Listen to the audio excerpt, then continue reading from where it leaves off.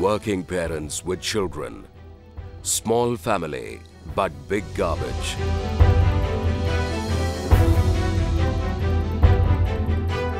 This is the story in every urban household in India today. Our cities are rapidly expanding. Small towns are becoming big cities.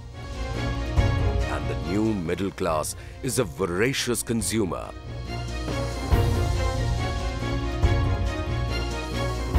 Bangalore produces 2,000 tons of garbage each day. That's several hundred truckloads of garbage. Delhi and Mumbai produce nearly 7,000 tons each, over 3 times that of Bangalore every day. Once it goes into garbage, people forget about it. But the garbage hasn't really disappeared. It's just gone out of sight. What happens to garbage then is another story. Open waste dumps influence the people living around them in numerous ways. The groundwater becomes contaminated, the air becomes polluted, the surface water bodies also get polluted because of the contaminants leaching out from the waste dump. This is the usual sort of open dump on the outskirts of the city. The garbage is open to rain, sun, wind, stray animals, untreated and unfenced. It is one huge and a dangerous cocktail. It pollutes the air and water with both biological pathogens and chemical pollutants. Diseases like typhoid fever, diarrhea, gastroenteritis, those are the kind of diseases which can breed out there. Now, apart from this, basically they can also contaminate the groundwater, and groundwater can, if contaminated, can lead to a lot of diseases. Again, to go back, polio is one of them, diarrhea, gastroenteritis, hepatitis. Mosquito breeding, if you have in such places, you can have diseases like dengue, you can have diseases like chikungunya.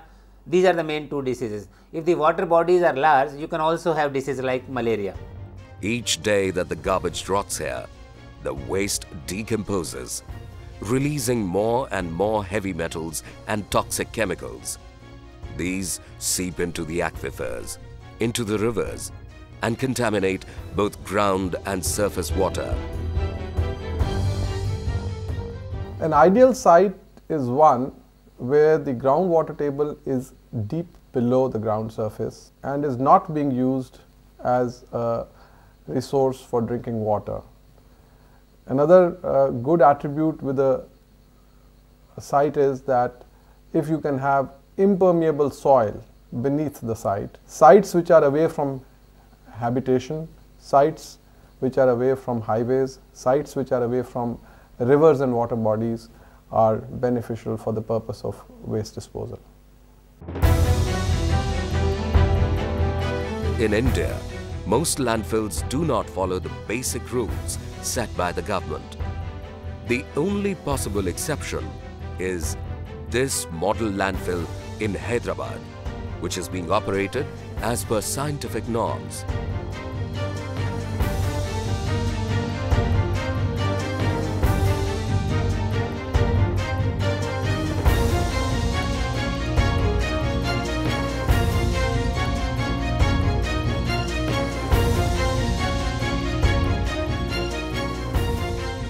So, a well-managed landfill is one that has impermeable lining, isolated fenced location, waste is compacted, waste is covered daily with compacted clay, a system to collect and treat leachate. The 12th Finance Commission has devolved 2,500 crores to be spent in 5-year period.